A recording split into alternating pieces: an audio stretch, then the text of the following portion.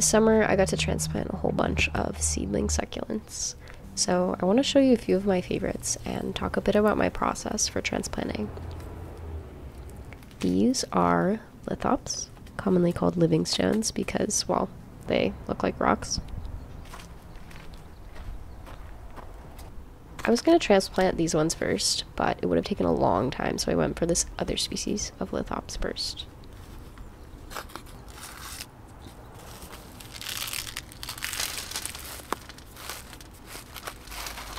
Once I get them out of their pot, I just gently pull each individual plant apart, making sure not to lose any stragglers.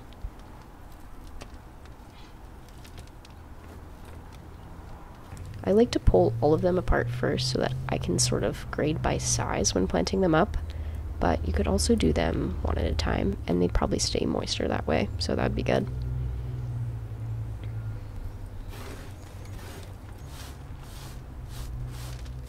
I try to find the best size pot for the plant.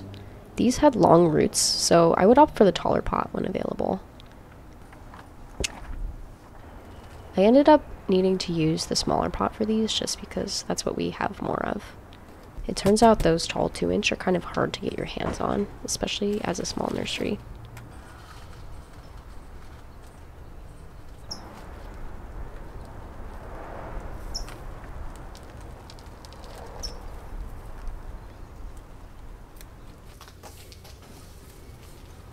After transplanting, I water the seedlings in so they don't dry out.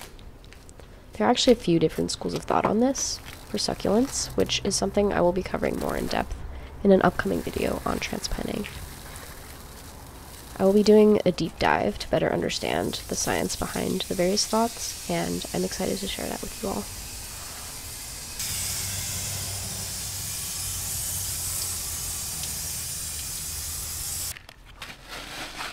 We use pumice combined with a peat-based mix, and we vary the ratio based on our knowledge of how much drainage a given plant tends to need.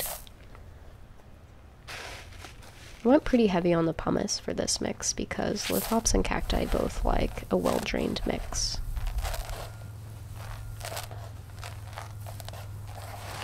I like to call this the Oreo milkshake.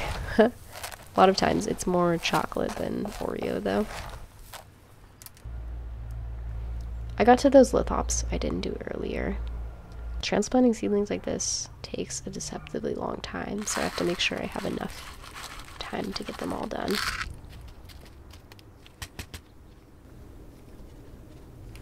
For teeny tiny seedlings like this, I will plant them in groups, and it's useful to use a skewer to help get them settled in nicely.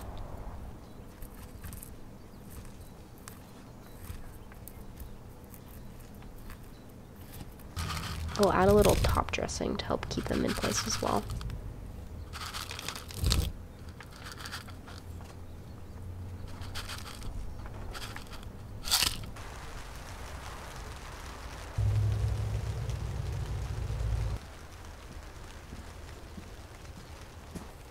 This year we got an August rain, which was really magical. It's really rare for us to have rain in August in coastal California here. I got to transplant some cacti on this morning too, which was just peaceful and wonderful. Seedlings are definitely my favorite thing. These were 2 Gymnocalycium species.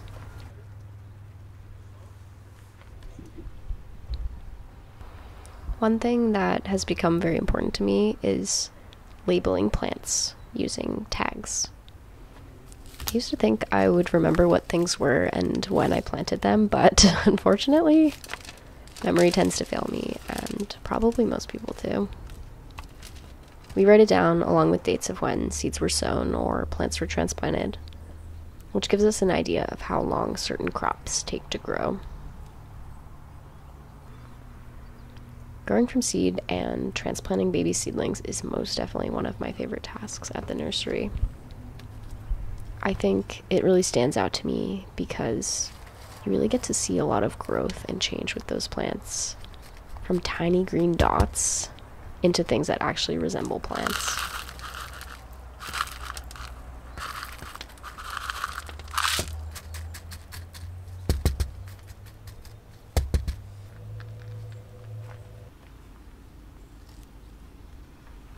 also just think tiny things are really, really cute. So there is that too.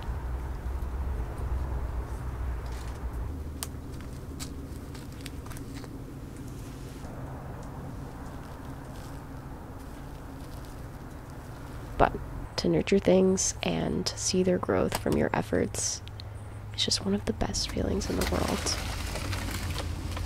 But yeah, I'm grateful I got to share a bit of my transplanting process with you, and I hope it brought you some joy, as it always does to me, especially for baby seedlings. I'm working on a more in-depth video about transplanting that discusses a bit more of the plant biology that underlies some of my methods. Stay tuned for that if you want to get really nerdy with me.